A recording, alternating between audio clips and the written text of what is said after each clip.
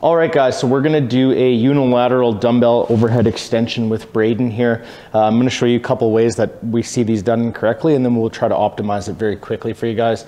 A lot of the times what we see is this flared position of the elbow. So the elbow's basically in line, pointing towards the same direction that the dumbbell's moving, which is getting some tricep, but you're also getting a ton of scapula, ton of tension on the GH joint and all that tissue that kind of internally and externally rotates this shoulder.